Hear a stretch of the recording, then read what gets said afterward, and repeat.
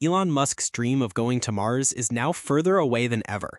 After recent problems with Starship, many experts argue that the current version isn't ready for a risky 6-month mission to Mars. Even with improvements to Musk's spacecraft, there are still major technical issues in the larger plan that make it hard to believe it will succeed. But now, a bold new idea has emerged. It focuses on SpaceX's largest spacecraft. This time, however, it will feature a smaller, more agile version called the Starship Mini. This Starship is quickly becoming the most realistic way for humans to reach Mars. What is the Starship Mini? How could it help us send humans to Mars? Let's discuss it all in today's episode of NR Studio. Every time we look into this vast and mysterious universe using the knowledge we have, there's one feeling that keeps coming back. The feeling that we, as humans, are incredibly small in the bigger picture. For example, imagine a trip to Mars.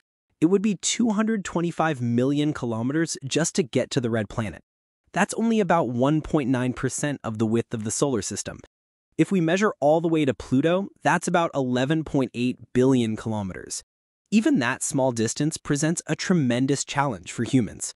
Elon Musk still believes passionately in his grand dream of one day seeing humans walk on Mars. SpaceX, the company he founded, aims to make what many consider impossible a reality.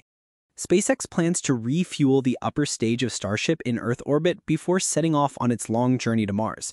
Relying solely on Starship for a complete round trip is incredibly ambitious, especially since no humans have ever been to Mars. Experts say Musk's plan still carries many risks.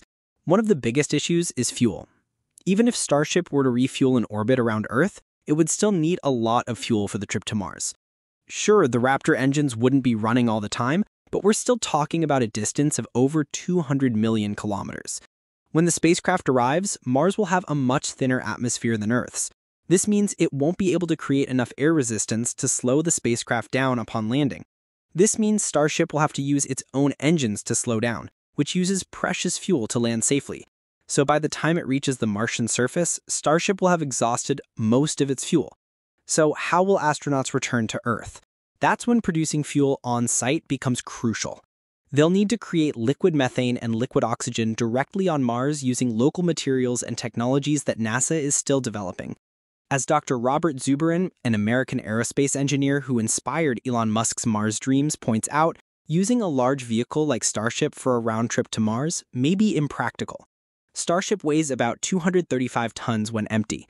According to Zubrin's estimates, it would take about 580 tons of liquid oxygen and methane to travel from low Earth orbit to Mars. Starship can carry up to 1,200 tons of fuel, but most of it is used just for the journey to space. To fully refuel the 580 tons needed for the trip to Mars, 5 more tanker launches are needed. That's a total of 6 launches for just one mission. The return journey is even more challenging. After releasing the cargo, Starship weighs about 115 tons. However, it still needs 600 tons of fuel for the launch from Mars and return to Earth. Producing that much liquid methane and liquid oxygen on Mars is incredibly complex and time-consuming. It would use CO2 from the Martian air and water through a chemical process based on the Sabatier reaction. Zubrin estimates it would take about 500 days to produce 600 tons of propellant if all goes well. And there's more. The process requires a nuclear power plant capable of providing a constant 600 kilowatts of power. That's enough energy to power about 40 homes for a day. That in itself is a major technical challenge. Russia and China are already working together to solve this problem. Zubrin believes that because of all these requirements, Starship may not be the best option for sending humans to Mars. That's why Dr. Zubrin suggests a better, more efficient option, supported by many space experts. This option is called the Mini Starship, and it's a key part of his new plan, Mars Direct 2. Zubrin says there's a lot to like about SpaceX's plan to go to Mars. In fact, it all started with an idea of mine called Mars Direct. Before we get into Mars Direct, let's first understand what a mini Starship is and how it relates to the overall Mars mission plan. It's a smaller, more efficient spacecraft created by Dr. Zubrin, a scaled-down version of Starship. It's designed to travel from Earth orbit to Mars and land on the red planet's surface. Here's how the plan works. The large Starship sends the small Starship into a high orbit around Earth approaching the speed needed to escape from the planet. Afterward, the mini Starship travels to Mars on its own, while the main Starship returns to Earth to refuel and prepare to send another mini Starship, much like a shuttle bus. The miniaturized Starship uses 5 times less fuel than the original. It can still carry about a third of the payload or crew, which is sufficient for initial exploration missions. Most importantly, it uses significantly less fuel for the return journey, making it easier to produce fuel on Mars. According to Dr. Zubrin, this method allows SpaceX to use Starship more frequently without being stuck on Mars for extended periods. This means faster results and completing more tasks in less time. The Starship may not be able to accommodate 100 people as Elon Musk envisions, but for the first missions, that's not necessary. Finding 100 volunteers willing to leave Earth and travel to unexplored new worlds might be a bigger challenge than building a rocket. It's a fun question. If SpaceX invited people to volunteer for a trip to Mars with all the perks and benefits, would you go? If so, type "Let's do it" in the comments or share your thoughts below. Okay, let's take a closer look at the plan. Sure, this mini Starship won't hold as much cargo as a full-size Starship, but the difference isn't as big as you might think. Here's why. While a regular Starship can send a smaller version into space, that smaller vehicle would only need about 33 tons of the 100-ton total to reach Mars, assuming it weighs about 20 tons empty. We're talking about 50 tons of cargo delivered by a spacecraft much smaller than the original Starship. This plan would allow a small group of about 10 people to land on Mars. They would plant a flag, conduct scientific experiments, and collect a lot of Martian soil and rocks to bring back to Earth. They would also build a small nuclear power plant to help with the work on a very difficult planet to live on. Mars is notoriously difficult to live on. Dust storms are common, especially in the southern hemisphere during the spring and summer when there is more sunlight. Then there are the famous global dust storms, large events that can cover the entire planet.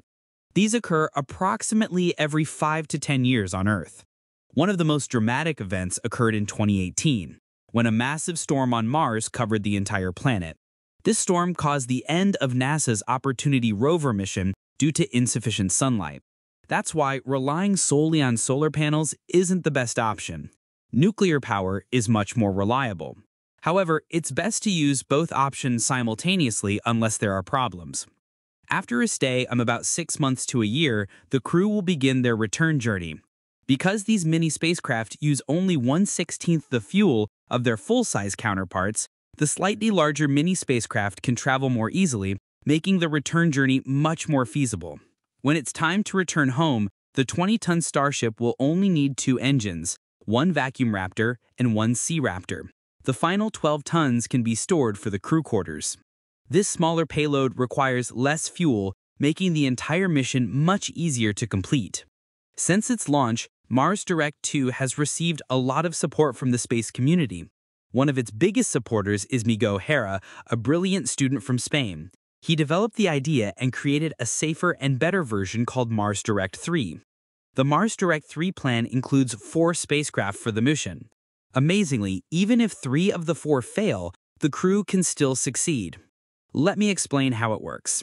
It starts with the first 2 ships. These are 2 types of Starship, a full-size one called A and a smaller version called Mini A. Both came during the initial launch period. A is the main fuel-making site. It has a CO2 collector, water and CO2 systems, a solar-powered rover, a Sabatier reactor, and a hydrogen tank. If we can't get water from the Martian surface, we can still make fuel by mixing carbon dioxide from the air with stored hydrogen. Solar panels generate electricity regardless of the method used. Although Mini A hasn't been assembled for its journey to Mars, it will be ready for human habitation. Inside, it will have life support systems, enough food and supplies for 2 years, a recycling system for water and waste, ample living space, and everything astronauts need. It will also have 2 backup units for making oxygen from carbon dioxide and a rover to explore the surface. About 2 years later, when it's time for the next launch, if all goes well, Mini B will arrive.